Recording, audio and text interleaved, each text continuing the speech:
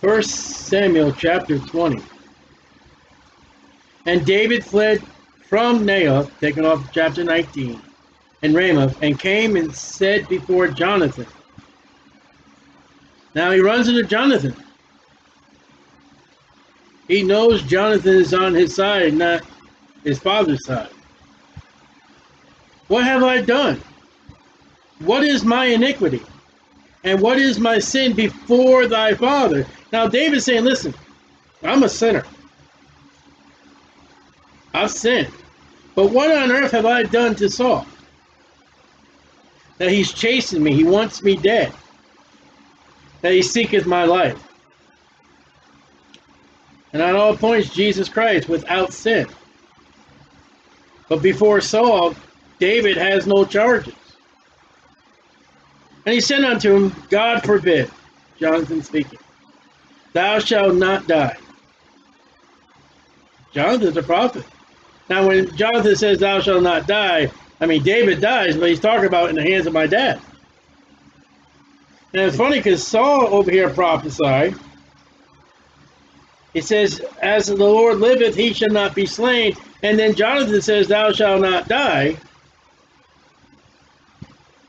Saul's not going to kill you.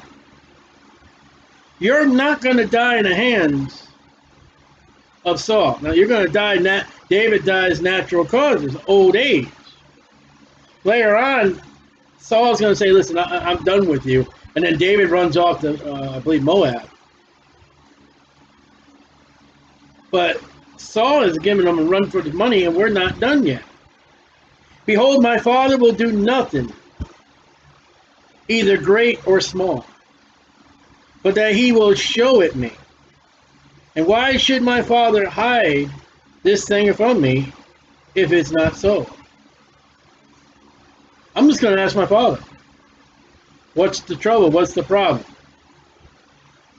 And he's going to hide nothing from me.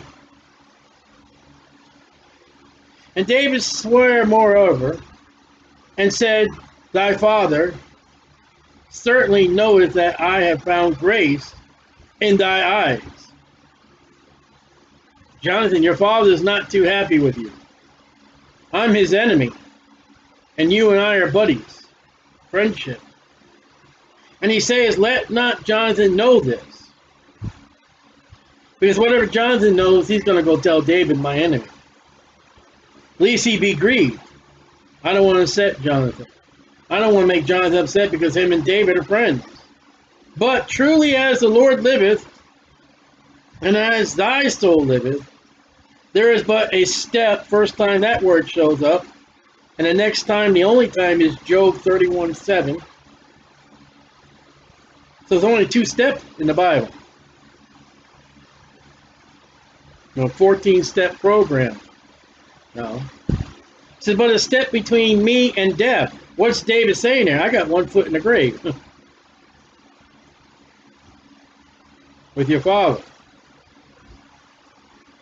So he didn't listen to Jonathan say, thou shalt not die. In the hands of Saul, I'm going to die. Then said Jonathan unto David, whatsoever thy soul desireth, I will even do it for thee. And David said unto Jonathan, behold, tomorrow is the new moon. The Jews go by the lunar calendar, not by the sun, but by the moon. This would be the 1st month. The new moon began the 1st day of the month. We'll look at them in a moment, a couple places. I shall not fail to sit with the king at meat.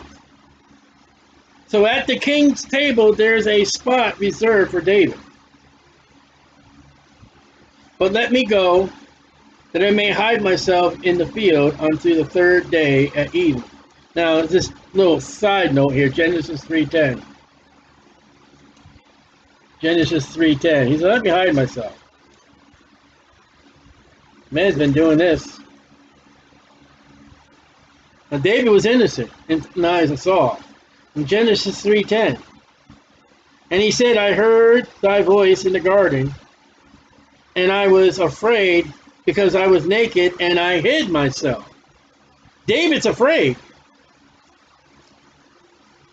He does not know, or the intentions of Saul is to kill him. He has no idea knowing why. So he hides. He says, let me hide for 3 days. The first, second, and third day of the month. So, and if thy father at all miss me, when you're at that table of your father, and my seat is empty, for the first day, for the second day, for the third day, then say, David earnestly asked leave of me, that he may run to Bethlehem, the city, his city, for there is a yearly sacrifice there for all the family. Now, let's look at Leviticus 23:24 real quick. And I'm going to make an assumption here, and I may be wrong. But Leviticus 23:24.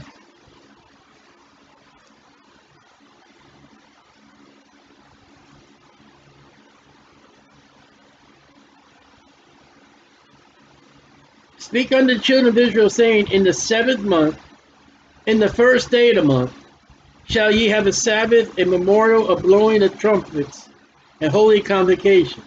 You shall do no servile work therein. This maybe it has been supposed that this is the Feast of Tabernacles. This time. Can't be proven. But if David's not lying, Jonathan, this is the Feast of Tabernacles. Let me go home to my family. Let me go to Bethlehem. You know what's interesting about that? If it's the Feast of Tabernacles in Bethlehem, and if this is correct, do you know what day Jesus Christ was born on? The Feast of Tabernacles, the 7th month, the first day. It's quite interesting. If this is the Feast of Tabernacles. And I got 16, 2 and 3. Let's see, 16, 2 and 3. I don't know. Let's see what we got here.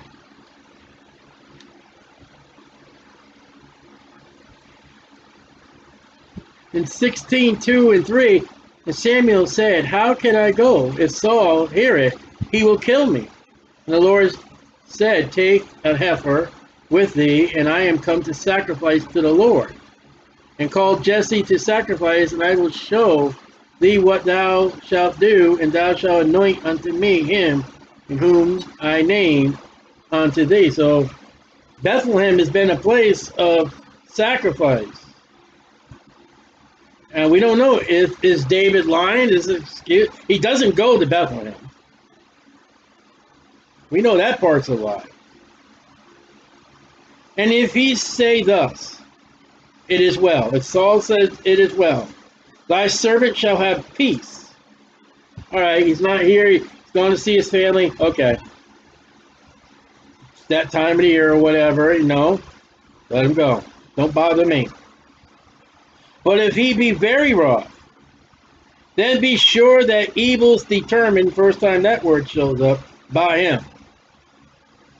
And Saul's not only angry, but he is wrathful that I am not there in that seat.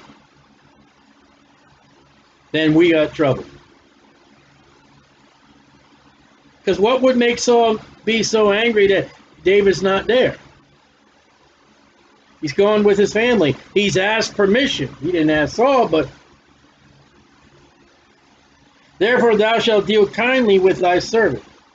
For thou hast brought thy servant into a covenant of the Lord with thee.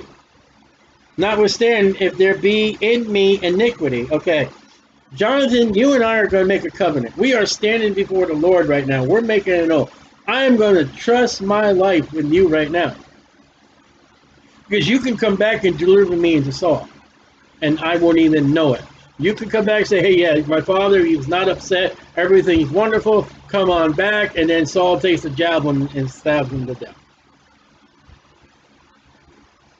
Do you see why the love between Jonathan and David are so wonderful? David is putting his life in Jonathan.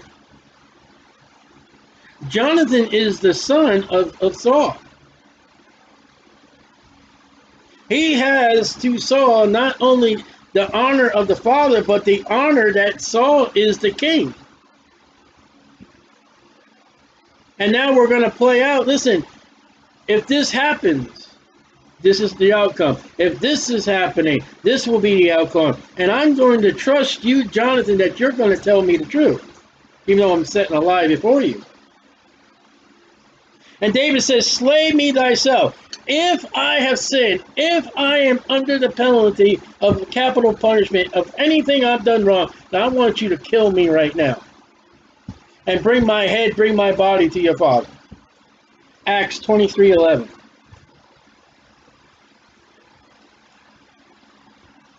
Acts 23:11. Now another Saul will say it. 1 Samuel, Saul didn't say it, David said it.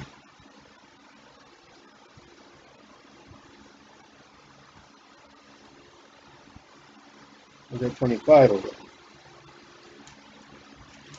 My writing's terrible. 25:11, not 23, excuse me, 25:11. Acts 25:11. David says, Jonathan, if I'm guilty, kill me. This is Paul. And if I be offender, that's what David said, or have committed anything worthy of death, that's what David said, I refuse not to die. There you go. That's New Testament. We're in the Old Testament. So what do you get today? Somebody who's done a vicious crime, worthy of capital punishment. They trust Christ as their Savior. Oh, boo-hoo-hoo, you're not to kill me. Paul says, listen, if I'm guilty, pull that switch, inject that stuff, pull the trigger, put my head in the noose. I refuse not to die. David says, as far as capital punishment, Jonathan, if I'm guilty, I refuse not to die. That's Old Testament and that's New Testament. What are you going to do? All right, yes, you're saved, you're born again, your name's in the Lamb's Book of Life. That's good and glory to God the Father. The sins are under the blood, but you owe justice to mankind. Now, you may apologize for the damage you've done to the family, but still, why shouldst thou bring me to thy father? And Jonathan said, far be it from thee. For if I knew certainly that evil were determined by my father to come upon thee, then would not I tell it. Jonathan doesn't know. Jonathan, he knows, but he doesn't know. And I don't know if it's because he doesn't want to believe it so. I don't know what kind of thing he has to his dad, but David, you can't be really serious about what my dad. And yet Jonathan's warned him about his father. And the last time we left him in chapter 19, Saul says, listen, all right, I swear to God, thou shalt not be slain. And then the evil spirit comes and he throws that javelin at David, and David's off on the run, and we don't know if Jonathan knew what happened. He may have heard rumors. Then said David to Jonathan, who shall tell me? Or what if thy father answers thee roughly? Okay, how am I going to know? And Jonathan said unto David, come, and let us go out into the field. And they went both out of them into the field. Now here they're in a field. And they're going to do talking more. I don't know where they were before. Now they go out in the field. And Jonathan said to David, now watch this. Jonathan said to David, O Lord God of Israel. David is not, O Lord God of Israel. What is Jonathan doing? He's got David right there, and he's talking to him, and Jonathan, while speaking to David, breaks out in prayer. He's not addressing David as, O Lord God of Israel. He's looking at David, and he prays, O Lord God of Israel, when I have sounded to find out, to know, my father, about tomorrow, anytime, or the third day, may take 3 days, and behold, if there be good toward David, if my father's not as bad as we think he is, And I then send not unto thee, and show it thee. So Jonathan is assuring David by praying to God. And the Lord do so and much more to Jonathan. Now look at that. That's third person. He's in prayer to God and he speaks third person. But if it please my father to do thee evil. Verse 12, if his father does good. Verse 13, if he's going to do evil. Then I will show it thee. I'm going to show you if he does it good, or I'm going to show you if he wants evil. I'm going to let you know, David, praying to God. And send thee away. All right, my father is evil against you. I'm going to let you go. And thou mayest go in peace, running on the run. But God's with David. And the Lord be with thee, the peace, as he's been with my father, now departed from his father. And thou shalt not only while yet I live show me the kindness of the Lord, that I die not. All right, David, if I don't give you an answer,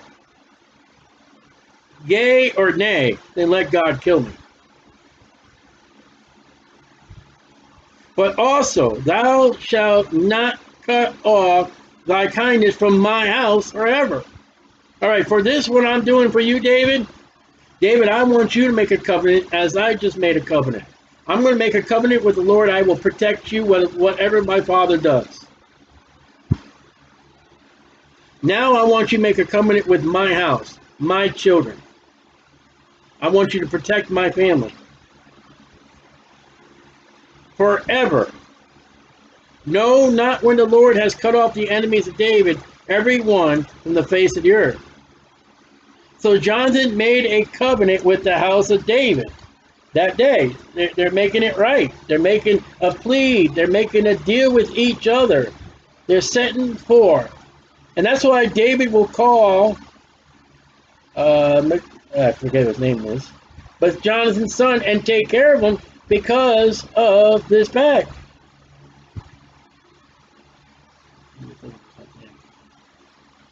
So Jonathan made a covenant with the house of David, saying, let the Lord even requite it at the hand of David's enemy.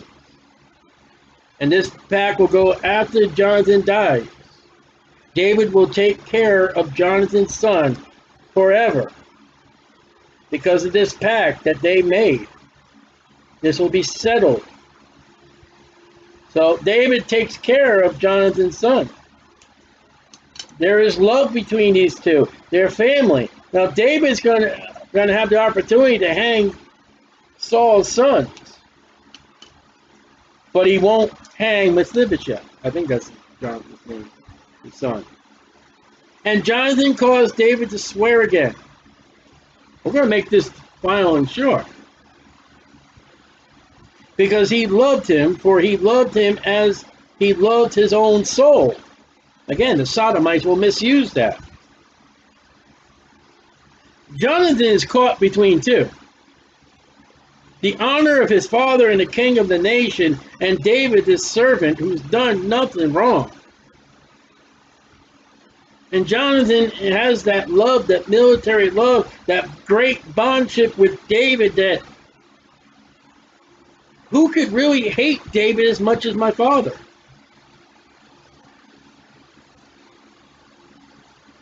So Jonathan caused David to swear again because he loved him. For he loved him as he loved his own soul. And Jonathan said to David, tomorrow is the new moon, and thou shalt be missed. First time that word shows up. Because thy seat will be empty. There's David's chair over there. That's a great preacher. And when he looks over at the table and he's eating his meal, and he looks up and over there, there's an empty seat. That's his buddy. That's his friend. That's the one who he cares about. That's David. He's not there. And Jonathan's the only one that knows. David's out there in the field somewhere hiding. He's fasting probably.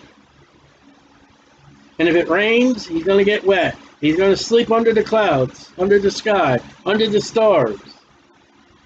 I'm in the house, having a good meal.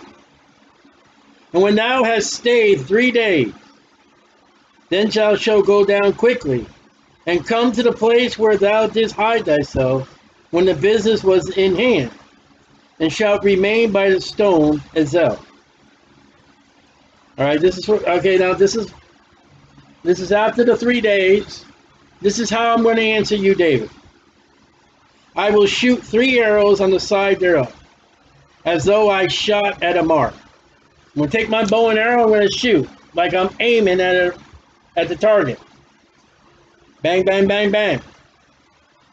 And behold, I will send a lad. So there's going to be 2 of them. Jonathan and the young man, saying, go and out the arrows. Find out the arrows. Go find out there. Go get my arrows. If I expressly, first time that word shows up, say unto the lad. All right, here we go. Behold, the arrows are on this side of thee. All right, young man, they're on this side of you. With David that's listening, they're on this side of you. Take them. Talking to the young man. Then come thou, David, for there is peace to thee, and no hurt, as the Lord liveth. All right, they're right near there. All right, David, you can come out. Things are well. But if I say thus unto the young man, lad is a young man. A lad is a young man, and a young man is lad. Behold, the arrows are beyond thee. They're way over there. Go get them. Go thy way, David, for the Lord has sent thee away. If I launch those arrows up and over his head beyond him, all right, there's trouble. Go. If I say they're near you, right there, right near, right by you, come. And this young man's going to know nothing. And as touching the matter which thou and I have spoken of, the covenant, behold, the Lord be between thee and me forever. Now, about this first day of the week before we do 24, let's see Numbers 10:10. Let's see what's happened. Now, we can sure this one.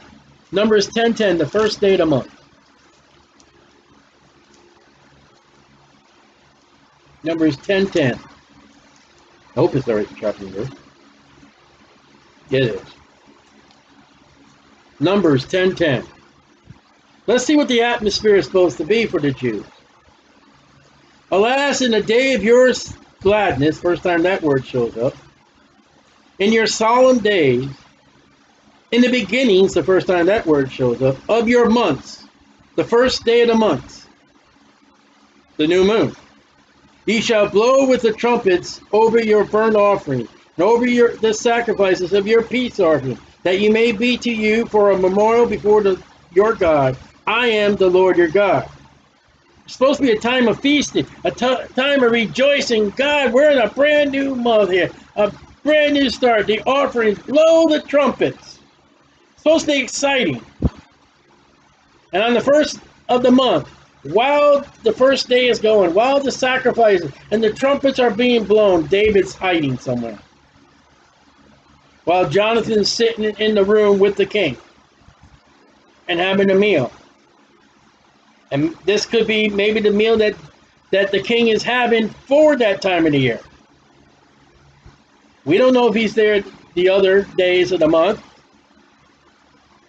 But the first day of the moon, when it's supposed to be a celebration, David is out on his own. He's in the woods. So David hid himself in the field. And when the new moon was come, with the feasting and gladness, the king sat down to eat meat. And we're going to stop right there. We're going to break this chapter because we don't want to mess with part 2 of this. This chapter is 2 parts. David and Jonathan together talking about their plans And the rest of the chapter is what happens after their plans. And we'll just stop there. Don't feel rushed and learn the scriptures.